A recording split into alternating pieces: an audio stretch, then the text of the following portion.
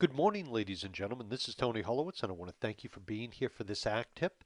This tip is related to something I see quite often when I go into a client's office and I'm working in their ACT database. And let me show you what I'm referring to.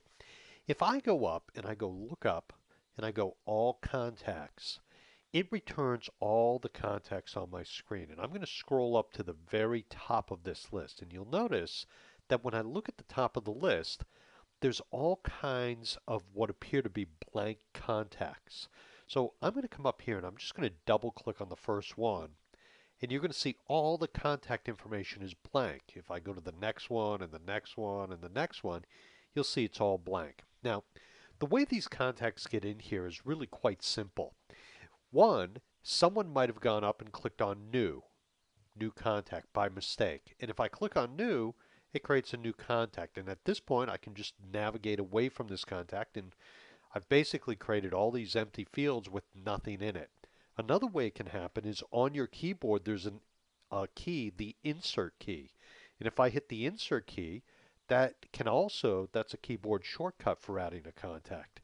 So these are the two most common ways I see this happening. But if I decide, I want to get rid of these, if I do a lookup of all my contacts, again, I'm going to go look up all contacts. It comes back as a list, and you'll notice the ones at the top, because there's no information in it, are alphabetically at the beginning because there's nothing there. So what I'm going to do is I'm going to click on the first one, I'm going to hold the Shift key down, and I'm going to click on the last empty one.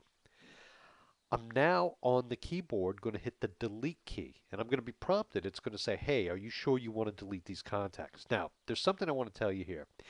If you're not on a regular basis, and frankly every night backing up your ACT data, I don't recommend you do this.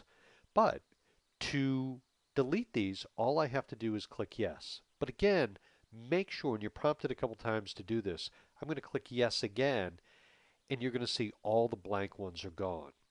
So if you have a lot of blank contacts in your ACT database, that's what's causing it. Just make sure that you have backups before you start deleting stuff, just in case you make a mistake. Ladies and gentlemen, my name is Tony Holowitz, and I want to thank you very much for being here. Have a wonderful day. Bye now.